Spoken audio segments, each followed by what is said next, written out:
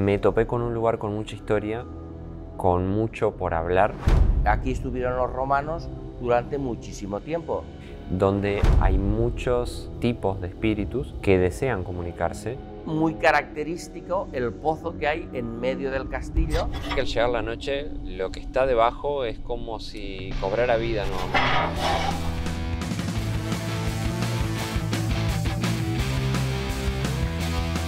¡Mira, mira! ¡Se prendió ya!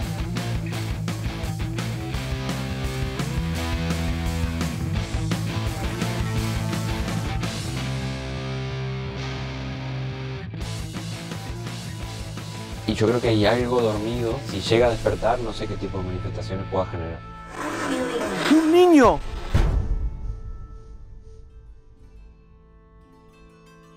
Tortosa es una ciudad situada en la provincia de Tarragona, en Cataluña, España. Su historia se remonta a la época romana, cuando fue fundada como una fortaleza defensiva. Durante la Edad Media, la ciudad fue escenario de numerosos conflictos entre musulmanes y cristianos, lo que hace que su arquitectura presente una gran variedad de estilos y represente diferentes épocas históricas. A lo largo de los siglos, Tortosa ha sido testigo de importantes acontecimientos históricos, como la Guerra de Sucesión Española en el siglo XVIII. Hoy en día, la ciudad cuenta con un rico patrimonio cultural y arquitectónico, que atrae a visitantes de todo el mundo. Pues Tortosa se ha convertido en un centro de atención turístico para mucha gente, ya que han construido pues eso, la zona del Parador, el castillo, todo es la catedral también, que la catedral tiene mucha historia y a la gente le encanta y tiene mucho misterio. Uno de ellos es el llamado Castillo de la Suda. Si bien los romanos levantaron las primeras estructuras amuralladas, esta fortaleza fue construida en la época musulmana y fue sede de un importante emirato durante la Edad Media.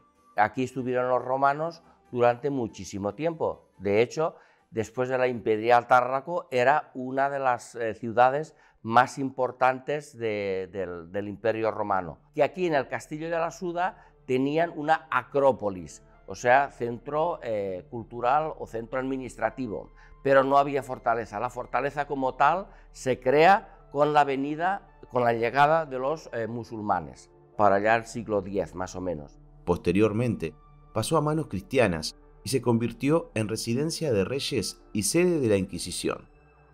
En la actualidad, es un importante monumento histórico y sede de un parador nacional. Cuenta con un pozo de gran diámetro y que en sus orígenes tenía una profundidad de 60 metros. Muy característico el pozo que hay en medio del castillo, en medio del parador, que, bueno, por sus dimensiones no parece ser un simple castillo para recolectar agua. El pozo tenía 60 metros de profundidad. Es de suponer que ya en el tiempo de los árabes, de los musulmanes, ya estaba hecho el pozo y, bueno, fue reutilizado o reaprovechado. Alrededor de este se articulan unas galerías subterráneas que conservan restos de un antiguo molino y 2 hornos. Ahí hay como corredores y estancias alrededor del pozo, alrededor de la Suda, donde todavía hoy se conservan 2 hornos del siglo XIII, o sea, 2 hornos que son medievales. Las ventanas de aireación del pozo están estratégicamente colocadas para dar aire a los hornos. De la época de los árabes se puede visitar parte de la estructura original de la muralla. Se puede visitar un trocito de muralla árabe porque hubo un derrumbe del castillo y entonces aparecieron la muralla árabe original. Se pudo salvar un poco de esta muralla y entonces pues allí han sentido algo diferente, ¿no? Energéticamente hablando, la sensibilidad pues la han notado diferente al resto del castillo. Pudimos recorrer durante el día gran parte del castillo y antes de comenzar la investigación le preguntamos a David qué había percibido en esta primera recorrida y qué podríamos documentar a la noche. Me topé con un lugar con mucha historia, con mucho por hablar, donde hay muchos estilos o tipos de espíritus que desean comunicarse, de culturas distintas y épocas históricas incluso distintas. Dentro de las energías principales que pude observar en este lugar, nos encontramos con, en la parte más profunda del pozo, una especie de protector o tal vez incluso algún tipo de deidad que está como en reposo, como inquietud, esperando que alguien se aproxime tal vez a una verdad, para allí poder generar una comunicación o un diálogo directo. La figura de un sacerdote que, si se da la comunicación adecuada, se pueda aproximar. Su rol era de cuidar a las familias o de orientarlas de cierta manera, más allá de lo espiritual, también en la vida cotidiana. Por lo que puede venir acompañado de manifestaciones de voces de niños, de mujeres. Si él se aproxima, vendrán otros detrás a hablar. Llegada la noche a Tortosa, comenzamos la investigación en este castillo. El primer lugar al que nos dirigimos fue la muralla árabe.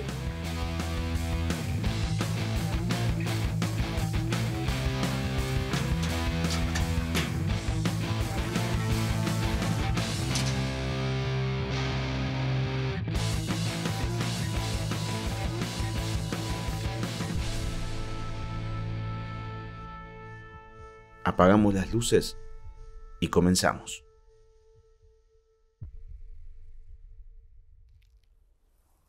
Bien, David, ¿querías venir para este lugar primero? ¿Por algo en especial?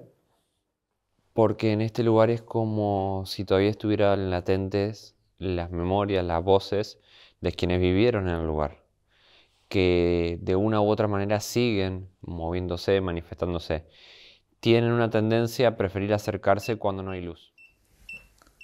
12,511. Es una medición muy alta. Muy alta. Justo cuando estabas diciendo, cuando no hay luz. Exactamente. De momento es como que se mantienen de esta parte de la muralla hacia atrás, observando. Tengo la grabadora Panasonic aquí. Esta grabadora es la Panasonic RRQR150, que llegó a nosotros gracias a un seguidor que nos contó que la utilizaba en su época de estudiante para sacar apuntes, y sin embargo quedaban grabadas voces que no deberían estar ahí. Y vamos a hacer una pequeña sesión de parafonías.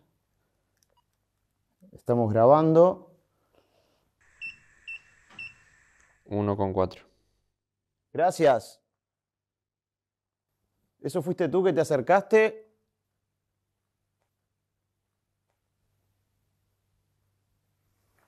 Ok, vamos a parar. Ahí volvió a sonar. Volvió a sonar. Gracias. ¿Eso fuiste tú que te acercaste? Eso fue un sí. Lo he escuchado. ¿Vamos a parar? A ver, vamos a escuchar de nuevo. A ver, trae tu cámara. No te importa. No, sí. ¿Eso fuiste tú que te acercaste? Wow. Hostia, Qué claret, ¿eh? clarísimo. 1,6. Ok, ¿vamos a parar? A la interna, ya verás. Ahí volvió a sonar. Escuchen el silencio absoluto de todos nuestros micrófonos mientras hacíamos esta sesión de parafonías. ¿Eso fuiste tú que te acercaste?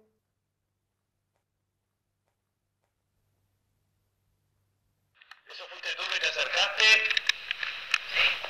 Hostia, Qué claret, ¿eh? clarísimo. O sea, tenemos variación de campos electromagnéticos y una parafonía muy clara al mismo tiempo. Es importante recalcar esto porque son siempre indicios que vamos sumando para entender el fenómeno. 1,5 y estamos en 16 grados. 16,2, no deja de subir la temperatura. Yo creo que tienen mucha bondad de hablar. Estaría bueno intentar una vez más ver si podés acercarte a la zona de abajo para, con las luces apagadas, o sea, bajar primero, luego apagar las luces, para que puedan acercarse a hablar. Listo, aquí estoy. Ok. Ellas están hacia la zona de abajo, pero se van a ir acercando cuando no haya luz. Voy a bajar contigo. Así puedo medir ahí abajo. Cuidado, ¿eh? ¿Qué? Cuidado. ¿Estás bien? Sí. Ok. Bueno, voy a dejar espacio para que se acerque. ¿Una mujer por el piso estás Sí. sintiendo? Está como si hubiera sido quemada. Pongamos las dos linternas. Podemos poner una bien allí. Ok. ¿Dónde? Bien. Uf, hay una energía muy rara ahí adentro. Una ahí. ¿Quieres poner las dos ahí? Para ver si No, una se enciende o no. tal Y vez otra una por... allá.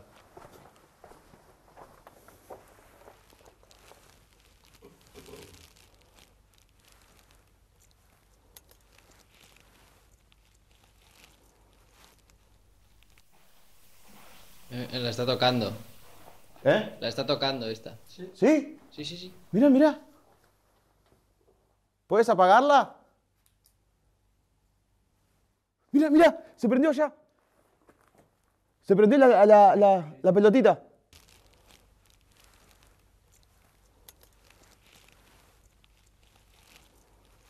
Dije, podés tocarla y tocó y se encendió una de las pelotitas de allá. Esas pelotitas que están ahí, que brillan, para que lo entiendan, no es simplemente tocarlas, sino que hay que como moverlas para que brillen. No es el simple tacto. O sea, no son hay que darle un movimiento. Yo después les muestro. Pero cuando pedí que si podía tocarlo, se encendió una de esas pelotitas que es muy difícil que se encienda. Con este están jugando, ¿eh? Mira, mira. Estás con esa, ¿no? Mirá cómo sube. Eso es muy raro. Eso físicamente no se puede hacer. Es lo que yo dije. Mirá.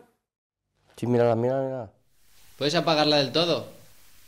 Solo con tocarla más fuerte. Gracias. Pregunta tú, que te está contestando a ti, Sergi. Bueno, como has visto, la linterna solamente hay que tocarla, se apaga y se enciende. Y si hay algo aquí con nosotros, venimos a comunicarnos. Wow. Gracias. Que si hay algo inteligente manipulando esta linterna, que por favor, para demostrarnos eso y poder comunicarnos, que la apague en este momento. O pídeselo tú, Sergi, que la apague. Te digo para apagarla a la cuenta de 3. 3, 2, 1. ¡No! Gracias. No, a mí esto no. Mira, mira, mira, mira.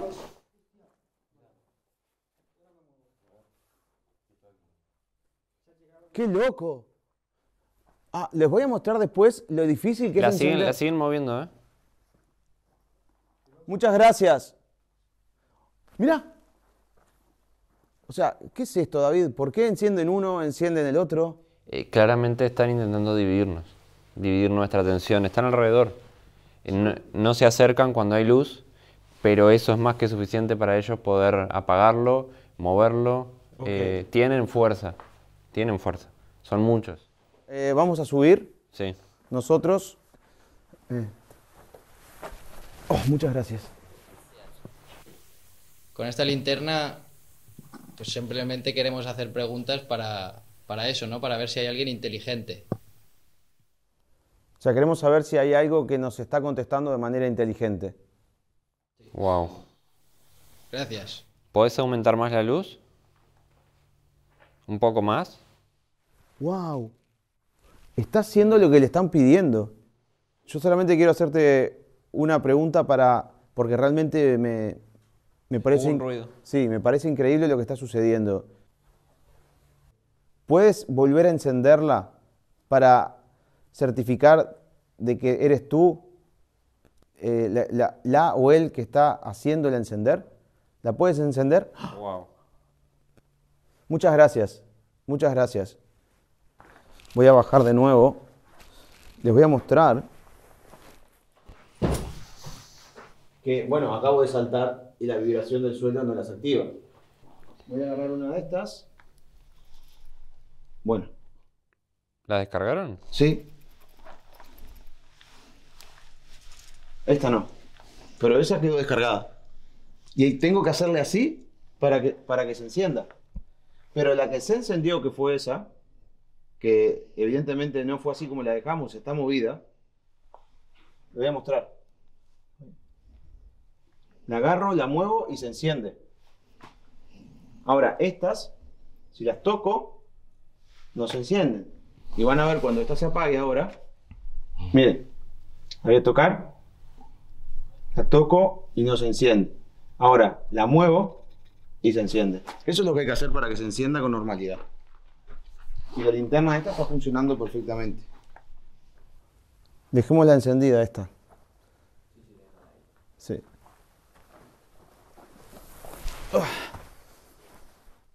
¿Podrías, para demostrarnos que fue algo inteligente, apagarla? Wow.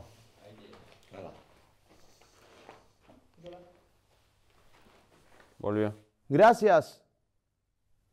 Estoy todo erizado. O Sí, sea, yo ¿ustedes se también. dan cuenta de lo que está pasando? ¿Te das cuenta de lo que está pasando? O sea, es como dice, como Sergio explicaba al principio, es físicamente imposible hacerlo de forma manual lo que está sucediendo ahí. O sea, para apagar la linterna hay que hacerlo toda la rosca y la otra rosca para encenderla. Y no solamente eso es lo extraño, sino que le pedimos que se apague y se apaga. Yo lo intento. Bueno, lo vamos a dejar abajo.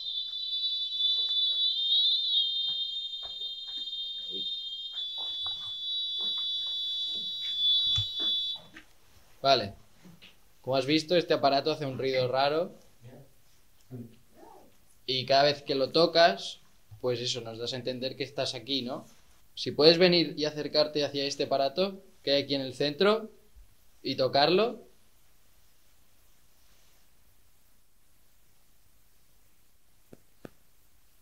Simplemente hay que tocar la antena. La antena es esto que voy a acercar mi mano yo. Esto de aquí arriba. Si te molesta el ruido que hace el aparato, apaga una de las linternas y lo dejamos estar. Se apaga. Se apagó Se eso. apagó. Le molesta el ruido. Ok, no lo usamos. ¿Puedes apagar aquella linterna también? Y quitamos el aparato este para que no haga más ruido. ¡Oh! Wow.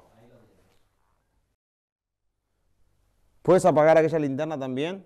Y quitamos el aparato este para que no haga más ruido. ¡Oh! Toda esta comunicación con las linternas me parece realmente increíble. Podríamos decir que no una, sino dos linternas están descompuestas y hacen falso contacto. Pero esto no explica que no una vez, sino varias veces las linternas se enciendan y se apaguen a pedido y con cuenta regresiva incluida. Te digo para apagarla a la cuenta de 3. 3, 2, 1. ¡No! Gracias. Nos quedamos aproximadamente 40 minutos más e hicimos varias preguntas, pero no obtuvimos más respuestas de ningún tipo, con ningún dispositivo, por lo que era momento de ir a la zona más profunda y oscura de este castillo, el Pozo.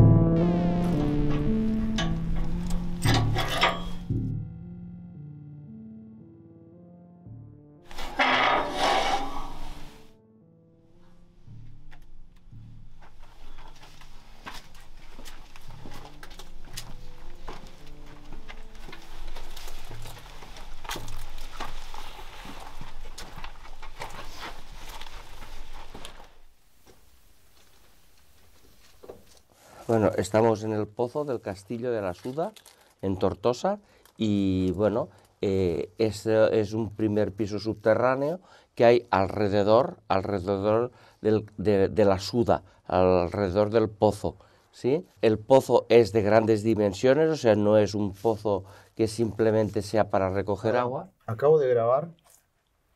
Estoy grabando. Perdón, ¿eh? Sí. como sonidos infantiles. Hagamos por favor 10 segundos de silencio.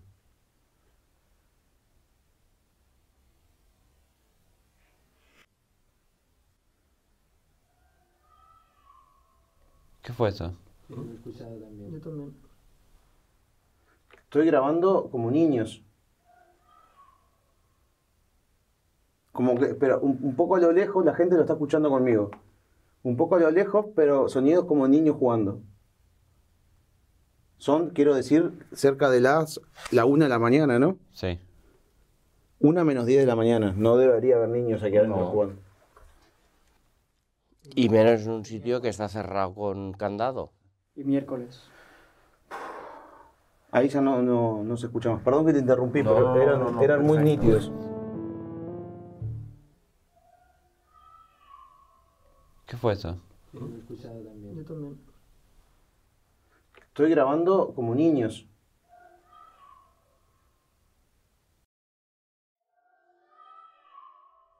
¿Qué fue eso? Lo he escuchado también. Yo también. Estoy grabando como niños. Entonces, bueno, pues vemos cómo hay estancias que seguramente eran mucho más largas, lo que, bueno, pues ha habido sus derrumbes, ha habido igual se han tapado en algún momento. Estoy grabando, mientras hablan, sonidos muy extraños y me estoy sintiendo muy extraño. Realmente mal. David, yo le comentaba a la gente ahora en la cámara de Sergi de que mientras hablan, me parece grabar, la gente lo va a escuchar, sonidos extraños, como que no sé de dónde vienen. Es que yo estoy sintiendo que a medida que uno se adentra hay alrededor como un gran movimiento, como observando, como en actitud hasta burlona. Claro. Acabo de escuchar unos pasos hacia atrás. Sí, se escucharon. Y yo creo que hay algo dormido que si llega a despertar no sé qué tipo de manifestaciones pueda generar. Como observando, como en actitud hasta burlona. Claro. Acabo de escuchar unos pasos. Como observando, como en actitud hasta burlona. Claro. Acabo de escuchar unos pasos hacia atrás. Sí, se escucharon. Los campos electromagnéticos se mantienen en cero. Lo que sí, baja la luz y es una sensación totalmente distinta.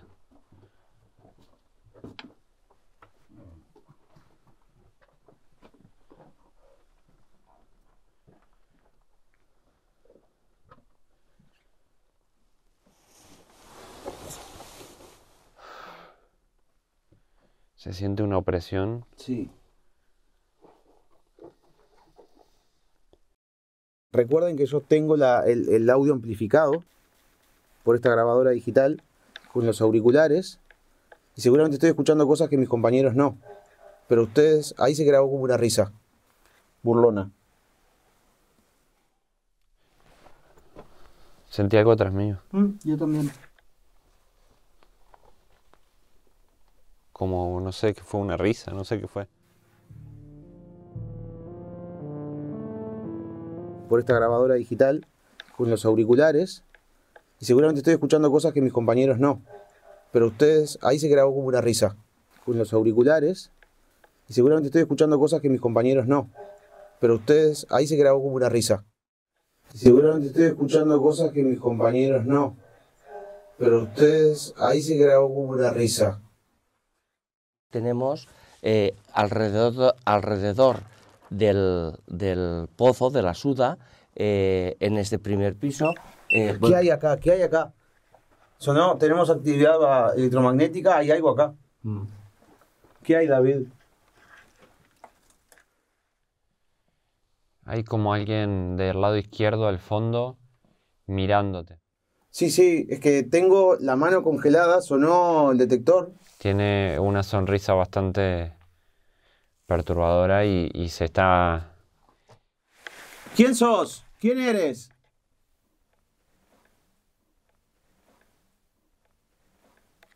¿Quién eres? ¿Te puedes acercar?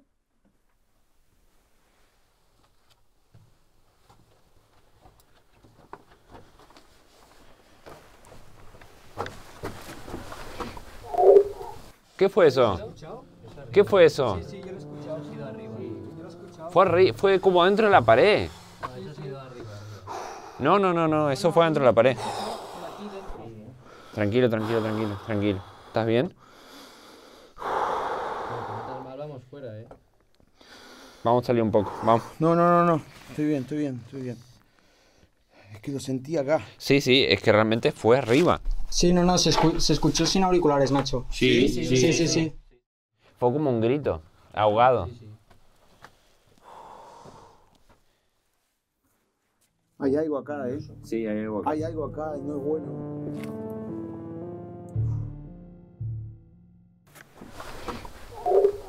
¿Qué fue eso?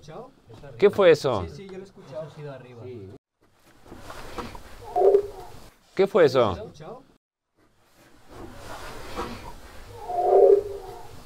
¿Qué fue eso? Esto sería otra ventana. Ok. Otra ventana. Otra ventana respiradero de este piso. Y aquí ya nos encontraríamos. Acabo de escuchar mi nombre.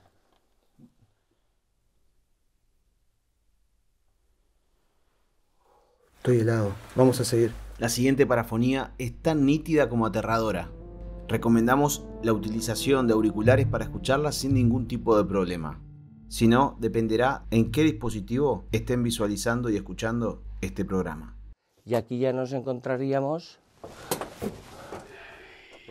Acabo de escuchar mi nombre. Y aquí ya nos encontraríamos. Acabo de escuchar mi nombre. ¿Y el pozo que se ve desde arriba, dónde estaría? Aquí, las ventanas estas que te digo. Mírala. ¿Ves? Ahora si nos asomamos por ahí. Mira. 1,5. Voy a probar. 19,2. ¿Hay alguien ahí? Venía inactivo esto, ¿eh? Sí. ¿Te podés mover? ¿Hacer algún ruido? 3,8, 2,8. Hacia abajo, Sergi, no te da el tiro de cámara para ver nada, ¿no? Creo que no. 5,9. No. Ok, no, tranquilo, no. Esto venía inactivo y cuando David empezó a preguntar, empezó a sonar. Voy a probar tirando una piedra. 2,7. Permiso.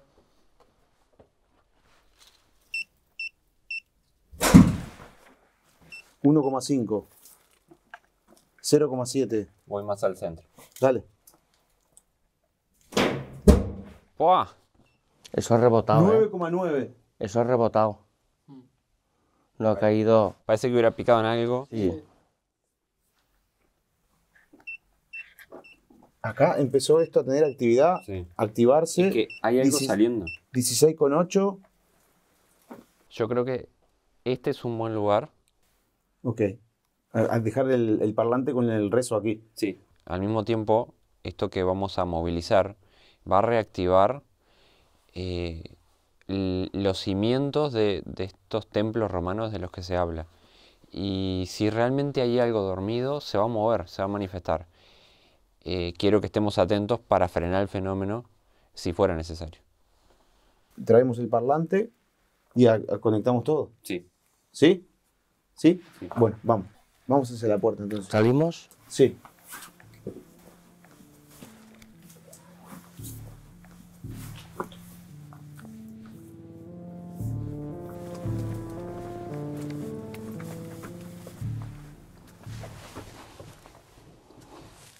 Y la ventana. Acabo de sentir unas uñas como arañando la pared. Aquí es donde hemos escuchado el grito. Sí, como de adentro. ¿Y esto es el pozo? Sí. ¿Esta ventana del Sí, pozo? Sí. Hay unas cuantas alrededor del pozo. Alrededor del pozo, pues hay unas cuantas ventanas. Decidí realizar en este lugar tan especial una sesión de parafonías con la grabadora Panasonic. Sin embargo, la cámara de Pau dejó de grabar. La única que sigue grabando es la cámara de visión nocturna de Sergi. Vamos a dejar el audio de todos nuestros micrófonos abierto para que escuchen el silencio que había cuando hicimos la sesión de parafonías dirigida hacia el pozo y luego su resultado. Sesión de psicofonías, pozo, ventana cerca de el pozo. Primera ventana. ¿Hay alguien aquí o algo?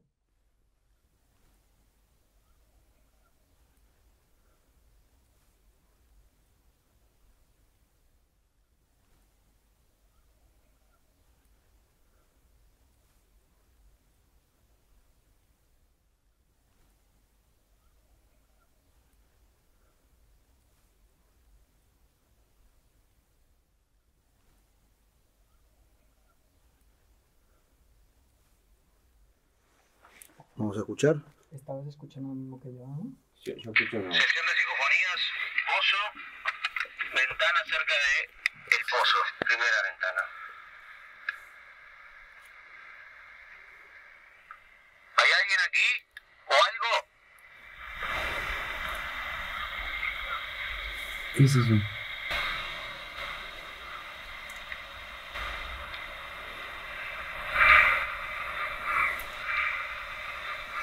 ¿Qué?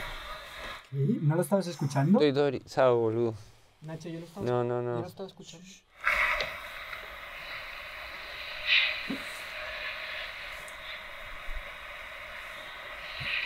¿Qué es esto? No sé qué dice, pero eso no está nada bien. ¿Qué es esto? Sesión de psicofonías, pozo, Nacho, vamos a escucharlo porque no sé si estaba grabando. primera ventana. ¿Hay alguien aquí o algo?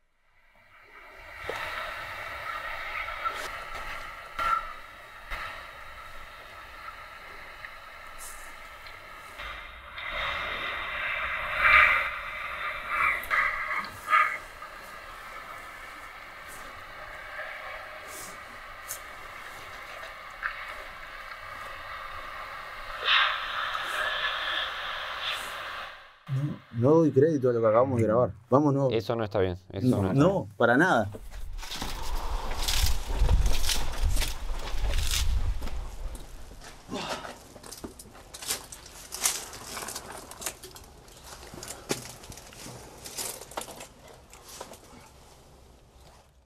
Sea lo que sea que está ahí, no está nada bien. Esto es algo que está ahí abajo. Está muy profundo. Y en la noche claramente sube. Son muchos, se mueven entre las paredes. Se escuchó el grito adentro de esa piedra. No hay manera que una piedra hable. Que lo que grabamos recién, que estábamos en silencio, pero quedó grabado como algo horrible. ¿Querés hacerlo de canto? Me gustaría hacerlo porque en realidad no es un canto malo. Tal vez sean dos fuerzas chocando, tal vez haya más movimiento. No lo sé. Es simplemente dejar que ese engranaje que existía se vuelva a mover. Bueno, vamos a hacerlo, vamos a prepararlo y volvemos a grabar, ¿sí? Vamos a preparar esta experiencia y volvemos a ver. Sergi dejó su cámara encendida mientras estábamos preparando la experiencia propuesta por David y pudimos grabar lo siguiente. Que me falta alguien más. O sea, que somos más de 5, ¿sabes? ¿Sí? No sé Me por qué. pasa lo mismo, Todo el pero- rato pienso. O algo así. Hostia, las luces. Las luces. No me jodas, bro. Se apagaron todas las luces afuera. ¿Alguien está grabando? No. Yo sí. Bien. Oh, grande. Se apagaron. Pará. Le voy a decir, pará, porque tengo el micrófono apagado. El micrófono del Sergi. ¿Está encendido tu micrófono? Sí. Estábamos acá preparando lo que va a ser la experiencia que David quiere hacer y se apagaron las luces de todo el recinto. O sea, todo lo que estaba arriba se apagó. Vamos a ver. No, todo no. Sí, las de arriba Solo nuestras. las que enfocan aquí. Aún peor. Joder. O solo lo que está arriba nuestro. Sí, exacto. Solo los que está enfocando al pozo. No. Todo lo demás está encendido. Por favor, muestren esto. ¿Está todo encendido? Venga. Listo. Este foco que Pau les va a mostrar ahora, esto que está aquí, es lo que está iluminando el pozo y la zona donde nosotros estábamos debajo recién. Y estábamos en la escalera hablando de lo que íbamos a preparar y esas luces se apagaron. Sergi estaba grabando el momento, porque se quedó sin batería ahora, pero estaba grabando el momento y se apagaron de golpe. Bueno, ahora hay mucho viento para el audio, pero fue lo que pasó. Habría que preguntar si alguien de adentro las apagó. Puede ser, bueno, sí.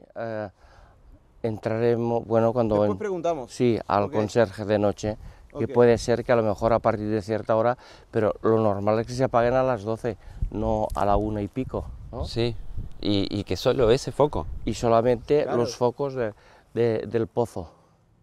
Si observan donde señala la flecha, verán el momento exacto en que se apagan las luces.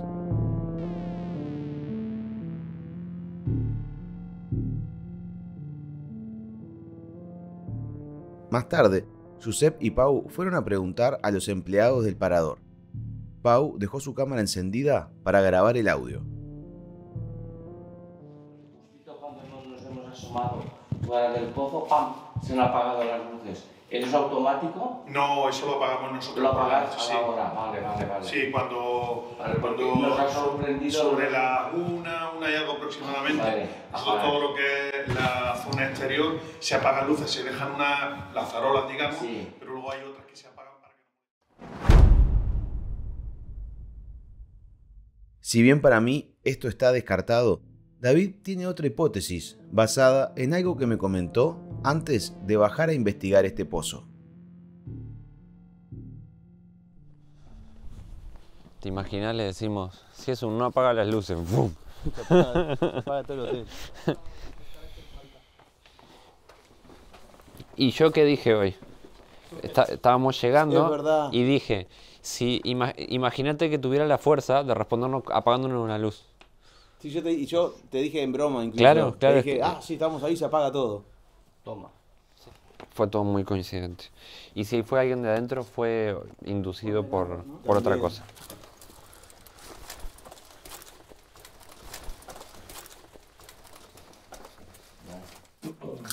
Hay mala vibra acá, ¿eh? Hay como una mala sensación ahora también. Es como si nos estuvieran esperando. Uf, estoy totalmente erizado.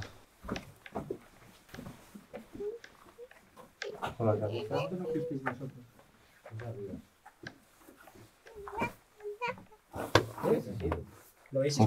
Hay ruido a niños. Sí, ¿no? A niños, como algo infantil. Pero ha sido muy semao. ¿Muy qué? Le he escuchado muchísimo. Yo también. La figura de un sacerdote que, si se da la comunicación adecuada, se pueda aproximar. Por lo que puede venir acompañado de manifestaciones de voces de niños, de mujeres. Si él se aproxima, vendrán otros detrás a hablar.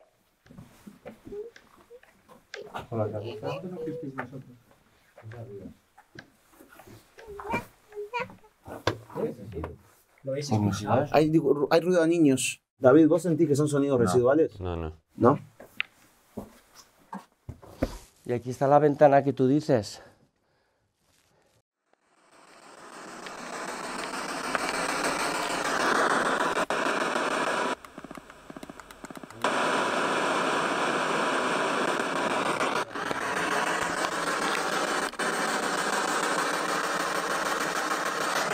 Queremos saber qué eres.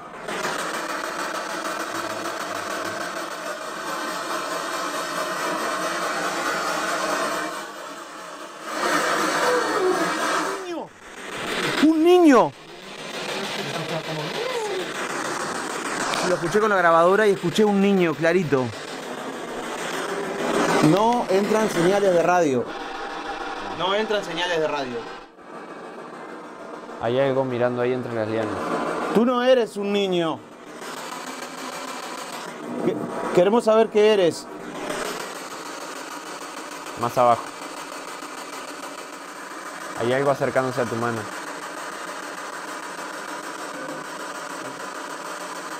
¿Puedes decirnos de forma clara y concisa qué eres?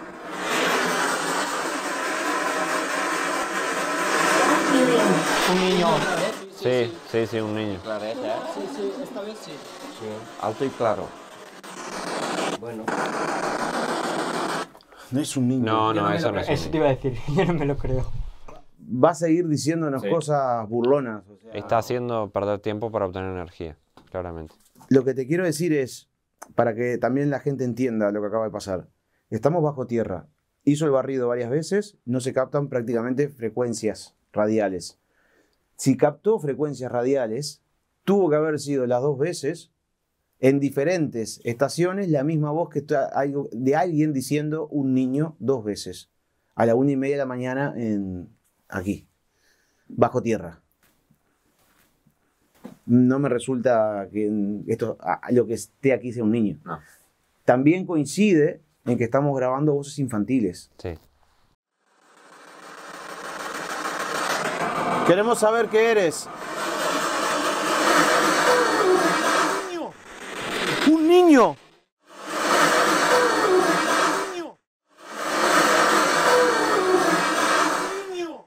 ¿Puedes decirnos de forma clara y concisa qué eres? Un niño. Sí, un niño.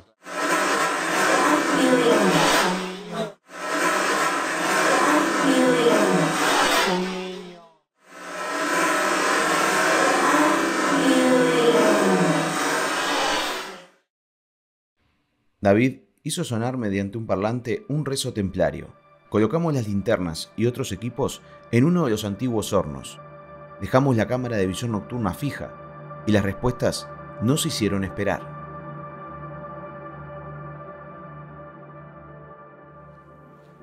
¿Se apagó la linterna? Sí. Claramente responde a los rezos templarios. ¿A los templarios? Sí. ¿Podés encender esa luz? Wow. Si te resulta más cómodo, puedes apagar una luz. Te hago una cuenta de 3 y puedes apagar una de las 2 linternas. 3, 2, 1. Wow. Otra vez. Apagó instant. Gracias. Es que el fenómeno más fuerte está ocurriendo hacia adentro. Sí. Sí. Viene un frío grande. 1,2. Es desde allí. Ojo, está el parlante ahí.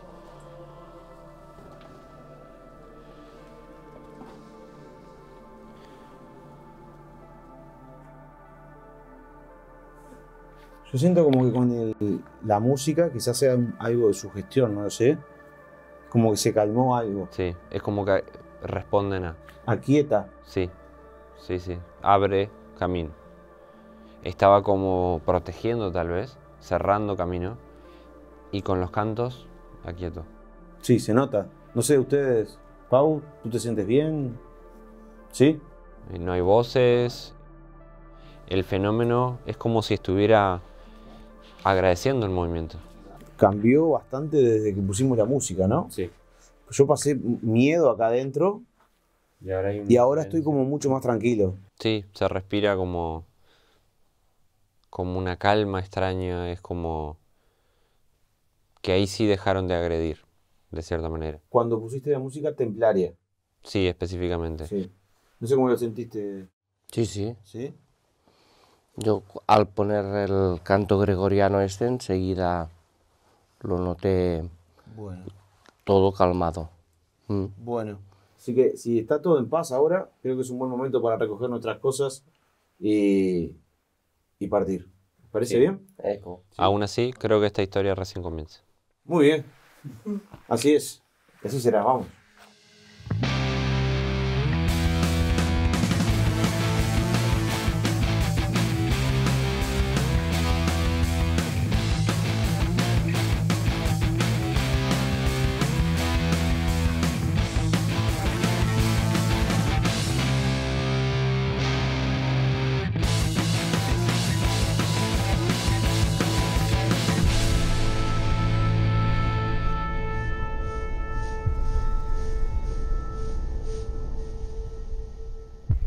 Bueno, David, contame qué sensaciones, qué conclusión te queda de la investigación que hicimos en el parador. Fue una investigación que en lo personal fue totalmente inesperada, porque si bien podía prever o observar que había ciertas energías que se manifestaban. Sí es verdad que al llegar la noche, lo que está debajo es como si cobrara vida nuevamente. Es como si de cierta manera ese protector, eso que está allí, moviera otras energías, otras personas. Es algo que claramente tiene una influencia, ¿por qué no?, sobre todo Tortosa. ¿Sobre todo Tortosa? Porque realmente estamos hablando de túneles, se habla de catacumbas, se habla de restos humanos, y no sabemos con qué otros puntos conecta el centro o el hipotético centro de donde estábamos nosotros, y cuyas tragedias han marcado que sea una especie de vórtice o de gran movimiento. De ahí los registros también. ¿Vos crees que el hecho de que fuimos ahí como primer lugar para investigar puede dejarnos una especie de marca o movilizar cierta energía que puede afectar a los otros sitios como el que estamos yendo ahora? Yo creo que sí. El fenómeno se conecta de una u otra manera que todavía estoy buscando entender, pero es como si fuera una sola historia que tuvo un comienzo y que moviendo en un punto los otros resuenan de una u otra manera. Es una gran tendencia a lo subterráneo, es una gran tendencia a lo que no se ve, así que creo que va a haber más de una sorpresa. Y vaya si hubo sorpresas. El siguiente programa será en un monasterio abandonado, en la cima de una montaña, con una tétrica leyenda, que será testigo de una de las investigaciones más increíbles que nos ha tocado vivir. Pero eso ya lo veremos en el siguiente programa de este especial Tortosa. Niña de un espectro paralelo, una historia, un desconsuelo, va cruzando el umbral. La carta que cayó de la baraja antes de tiempo vuelve a contar su verdad. La fiebre guía al alma peregrina su destino, alcanzar la eternidad. Sigue el laberinto en esta cárcel terrenal, atrapada en esta fría